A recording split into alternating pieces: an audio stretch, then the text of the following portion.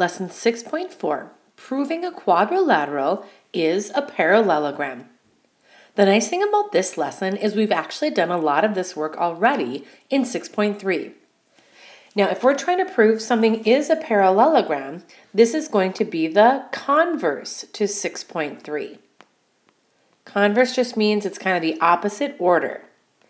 In 6.3, we were given a parallelogram, and then we knew lots of things about opposite sides and opposite angles. Now in 6.4, we're going to use what we know about those sides and angles to prove whether or not the shape is in fact a parallelogram.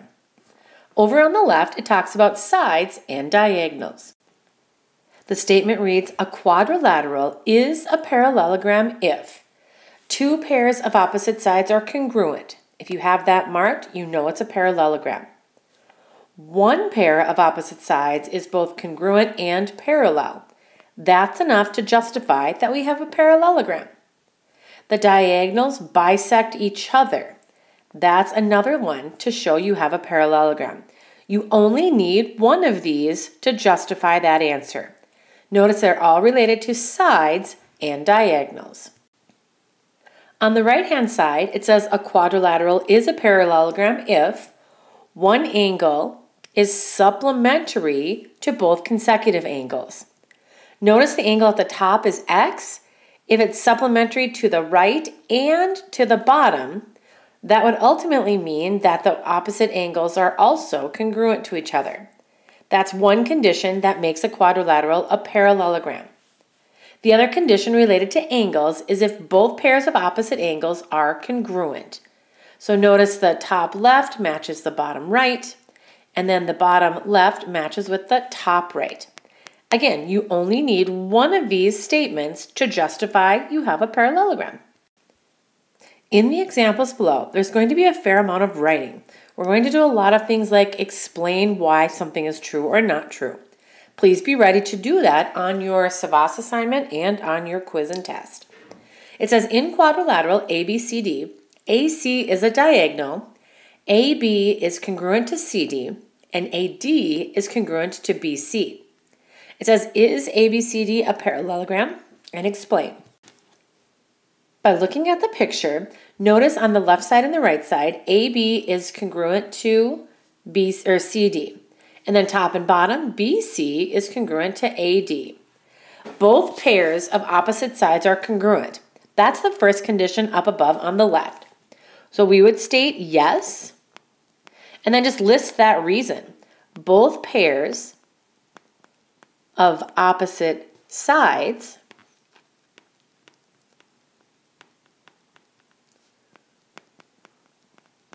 are congruent. And that's all you need to justify that quadrilateral ABCD is a parallelogram. And then it says, try it, and then, oh gosh, it says question 1 again. Sorry, this should technically be question 2. I have question 3 down below. That's strange. Let's fix that. Let's just make that a 2. Thank you. Explain why you cannot conclude that the next shape ABCD is a parallelogram. If we look at the markings, notice AB and CD are not congruent. It's consecutive sides being congruent, but not opposite. So to justify why it's not a kite, we can say opposites, whoa, I can't even spell it, hang on. Here we go. Opposite sides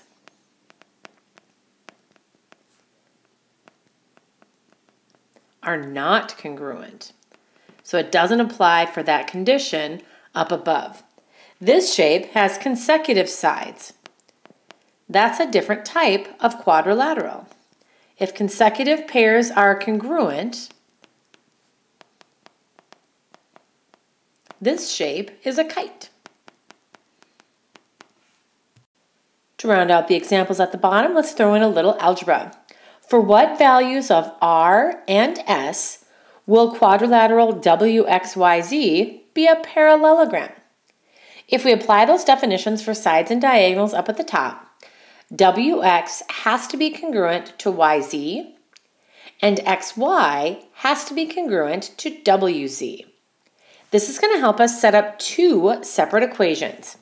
To get the r value, if wx has to equal yz, then 4r plus 7 has to be equal to 7r plus 1.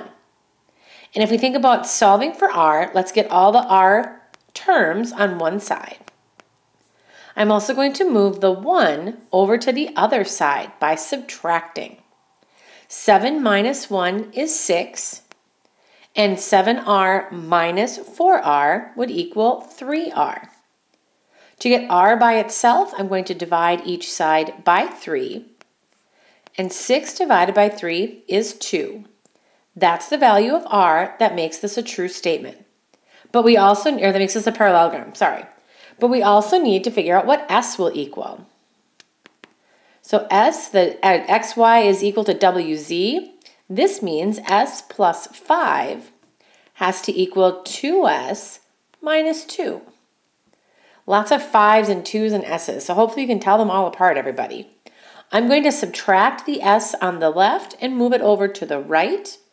I'm going to add 2 over to the left.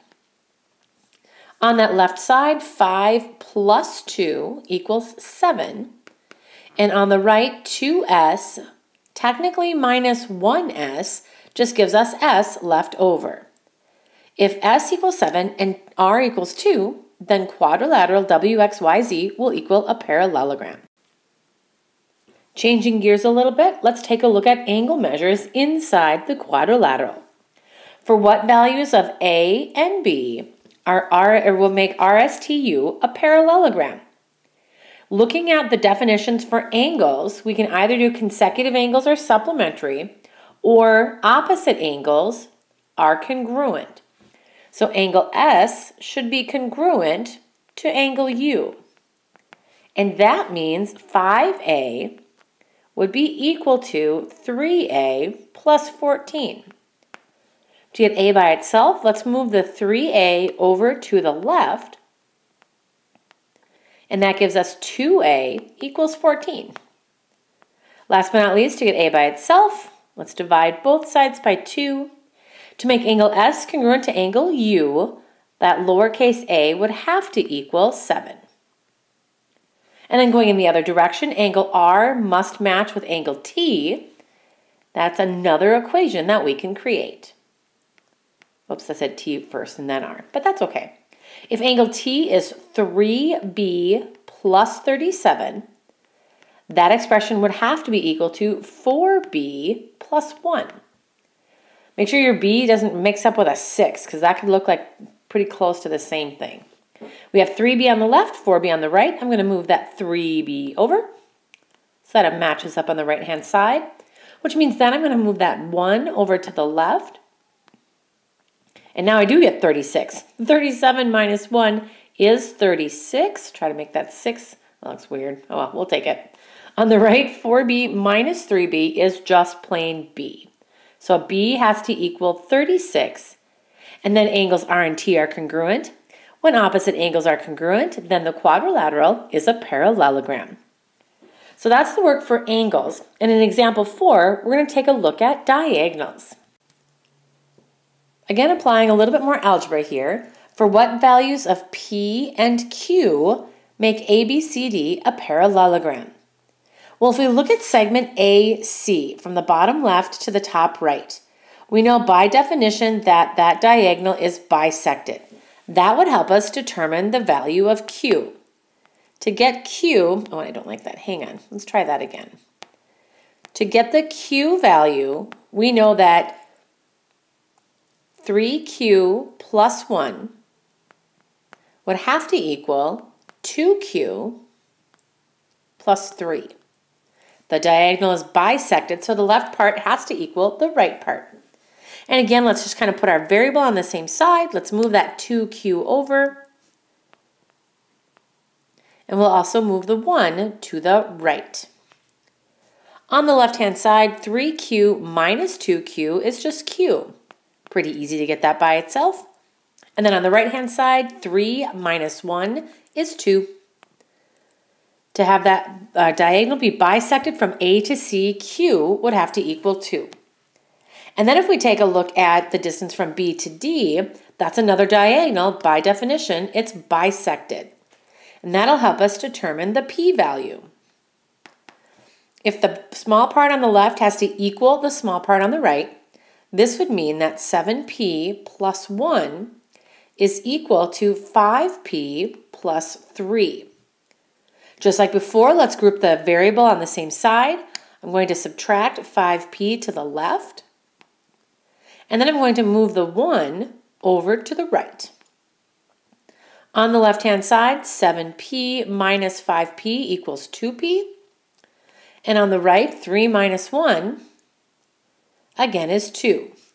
But now to get p by itself, we have to divide.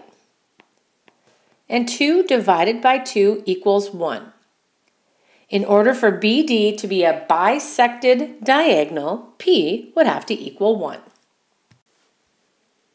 Our final example is going to have us do a little bit of extra detective work in order to verify whether or not that we can get a parallelogram.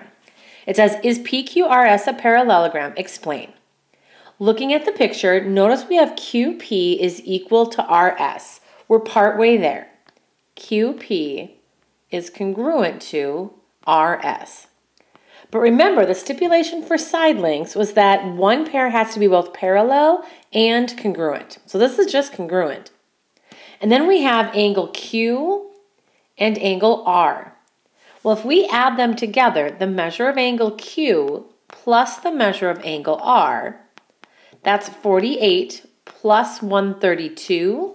That equals 180, which means they are supplementary.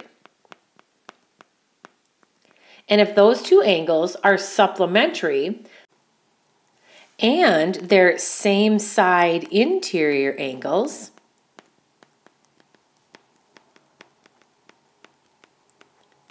that means that QP is also parallel to RS. If same side interior angles are supplementary, then the lines are parallel. So then we can mark that arrow on the picture as well, and that's enough to justify that it's a parallelogram. So yes, it is a parallelogram. All right, last but not least, can you kind of justify the same idea? Is EFGH a parallelogram? And explain. Notice we have FG on the top and EH on the bottom, so we have that they're congruent to each other. FG is congruent to EH. On the left side, I've got 29 and 151. So the measure of angle E plus the measure of angle F equals 29 plus 151, and that is in fact 180 again, which makes EH also parallel to FG because of the same side interior angle rule. So if they're parallel, then yes, once again, it is a parallelogram. And those are your notes for 6.4. I hope that you found them to be quite familiar to what we talked about in lesson 6.3.